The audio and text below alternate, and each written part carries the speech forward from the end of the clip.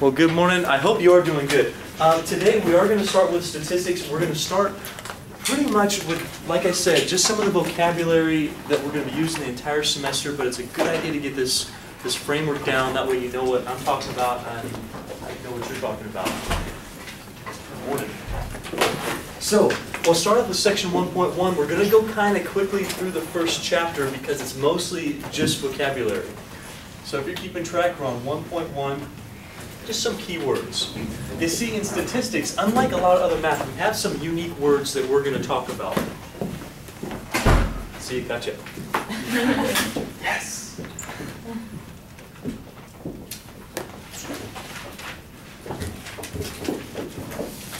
The first thing we're going to talk about, I'm going to talk about this a lot, is data. What do we mean by data? Do you guys know? Have you ever heard the word data before? Yeah, I love that guy. The little Android guy. You have no idea what I'm talking about, do you? Data, he's like the white skin, like totally helpful. He's the robot on Star Trek, like the Next Generation. I am a dork, I don't care, whatever. When we talk about data in this class, really all we're talking about is observations. The information that we're collecting, whether it be from people, like you're given a poll, or scientific data, numbers, all that information that we collect is called data. So really, it's just like our observations. So when we say data, what we mean are any observations that you have collected.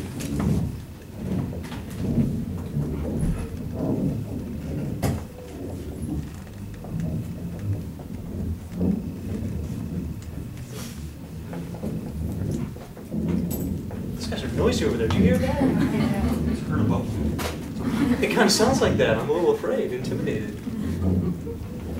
So any observations that have been collected, that's what we're calling data.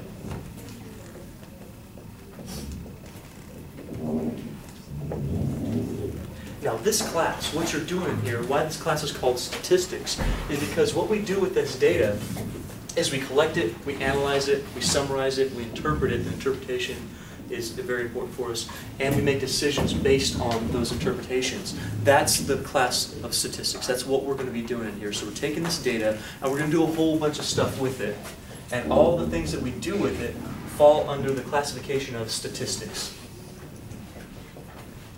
So if you ever wondered what in the world is statistics, well, it means this whole set of things we're doing to data. It means that we're collecting it, which we just talked about.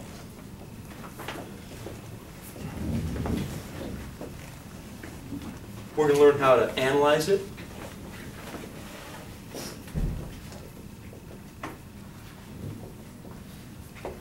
Summarize it.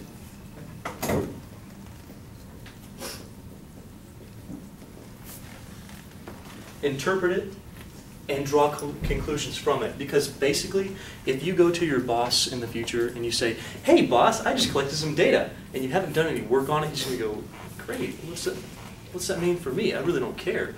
What we want to be able to do is get towards the latter part of this. Collecting it, great, that's where we're going to start. Analyzing it and summarizing it, that's going to be like chapters 2 and 3. That's good stuff to know. But what we want to get to is the next parts. These last two parts are like the framework for statistics. We want to interpret it.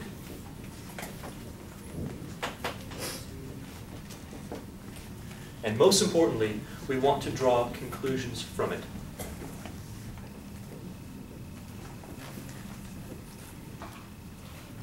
I should say collect. Collect, analyze, summarize, interpret, and draw conclusions from data.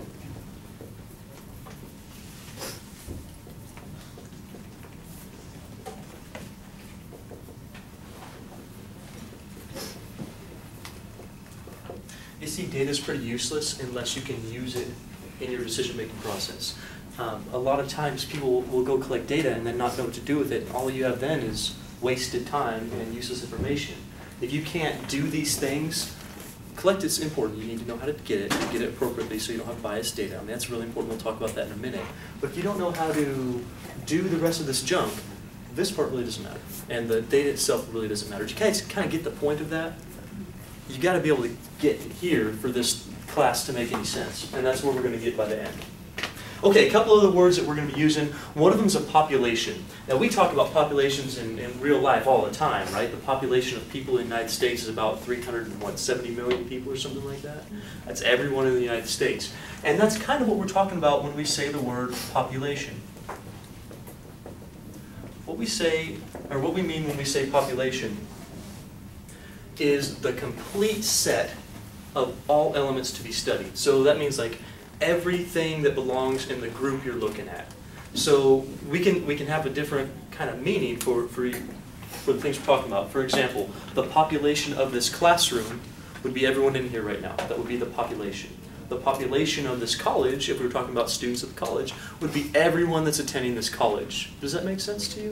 The population of California, for example, would be everyone in California, but we wouldn't really be talking about those other people in Nevada or something. So population, it refers to all the elements, the complete set of elements that are being studied.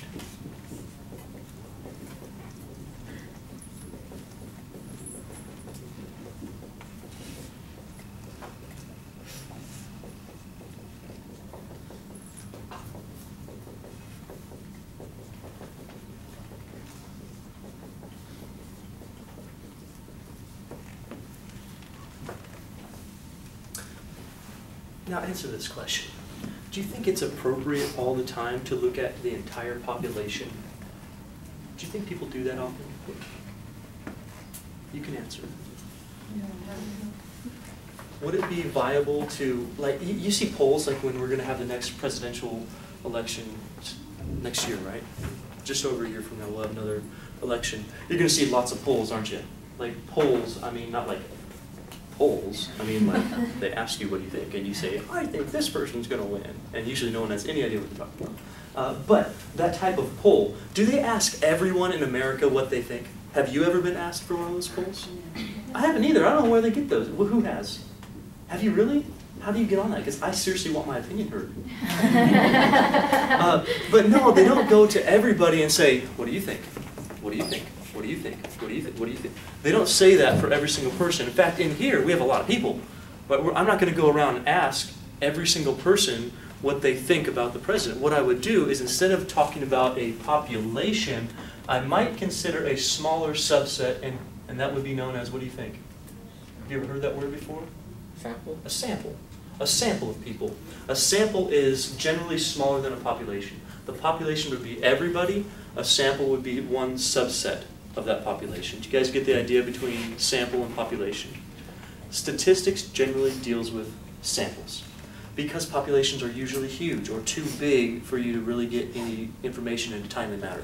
So while we have populations, that's everybody, we also have these things called samples.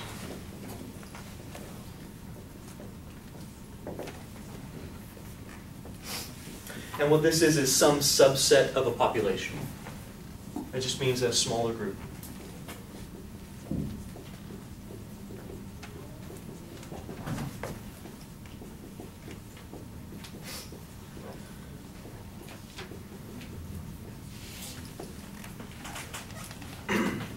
Now, after just saying that about samples, are there ever times that you need to consider the entire population, like get a piece of information from everybody in the population?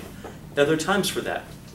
In fact, we just had one last year. What was it called when they went to your house or you got a piece of mail and you filled it out and you sent it back in? That's when you consider the whole population. You guys said it, it's the census. So if we talk about the whole population, it's not really a sample, it's a census. So if we want to talk about the entire thing, census is what we're doing. Census is collecting from every member of a population.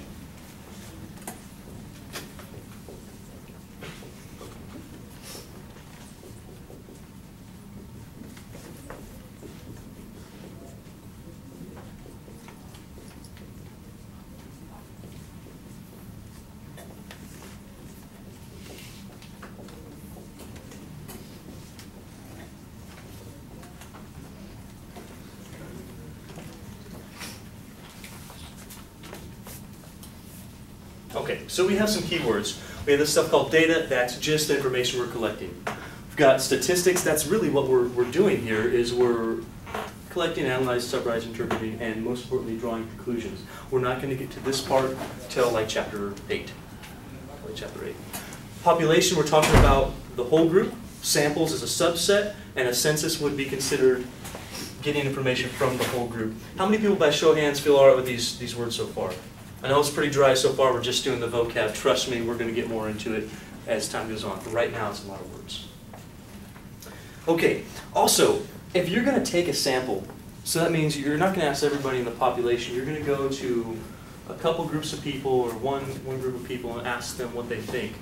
Are you just going to go, let's say about an election for a president or something, because that's often when they do a lot of polls.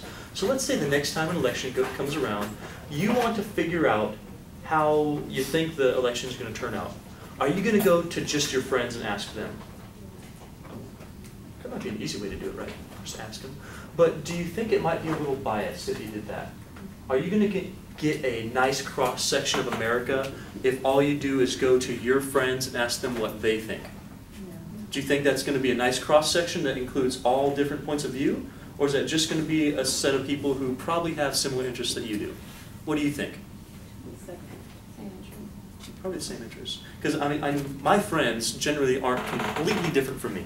They usually have my types of likes or dislikes, and maybe the same is true for you. But if I just chose my friends out, what I know is that I'm not going to get people all across America that have different points of views and different reactions to certain things.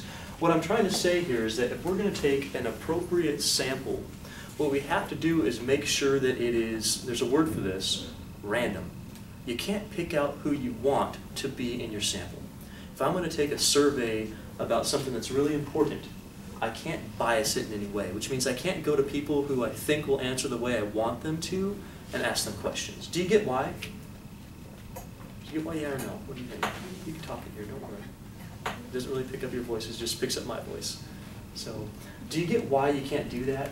I mean, if you just went to people who you know they're going to answer a certain way, do you see how you could completely bias people's decisions on that? Like if they were doing a presidential poll and you went out to a very, let's say, conservative population, and you said, hey, who do you think is going to win for president? And they go, oh, Joe Schmo, the Republican's got it in the bag. He's got this thing. And every person in that group answered the same way, or the same thing for Democrats, it wouldn't matter. Every person answered the same way. You're going to say, I know with a 90% certainty that Joe Schmo, the Republican, is going to be president. Do you think people who haven't voted yet might take that seriously? They probably would. They'd probably go in and go, oh, yeah, well, hey, if he's going to win, no one wants to vote for a loser, do they? No, that's, seriously though, I mean, so, seriously, people don't. People vote for the winner. And so if you were out there saying that, well, you know, Joe Schmo's got it. Joe Schmo's got it. He's going to win. You could actually bias decisions that way, bias people's decisions. And that's not a good thing. So whenever we're collecting data, one of the most important things we can do is make sure it's random. So if you're going to collect a sample,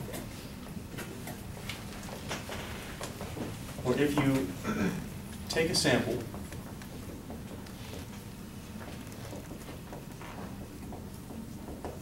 it must be collected randomly.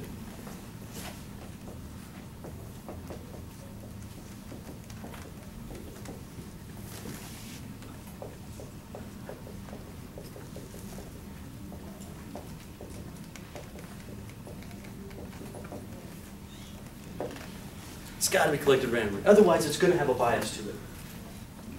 Maybe something you didn't even anticipate. Now, we're going to talk about how we do this in a little bit. I think it's section 1.4 or something.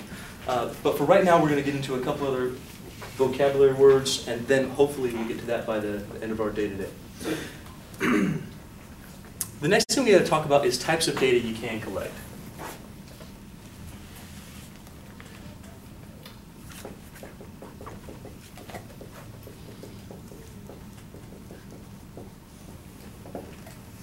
Now, we do have words for these types of data. If you're going to get, or if you're talking about characteristics, we use a different word when we're talking about populations and when we're talking about samples. If you're talking about characteristics of a population, so you say all the people in the population, this is what we're implying on them, that's called a parameter. So when I say the word parameter,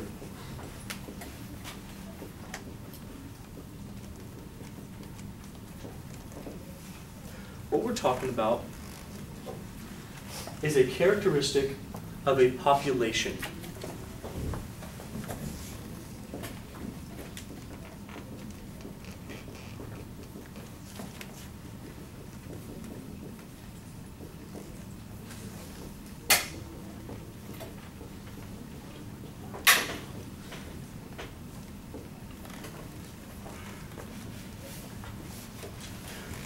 So population parameter, you can think of it like PP. Parameters go with populations, not like PP, but you know. Population parameter. The other thing, when we're talking about samples, that is the word we use for this class, a statistic. A statistic has to do with samples. So while a parameter is a characteristic of a population, a statistic is a characteristic of a sample.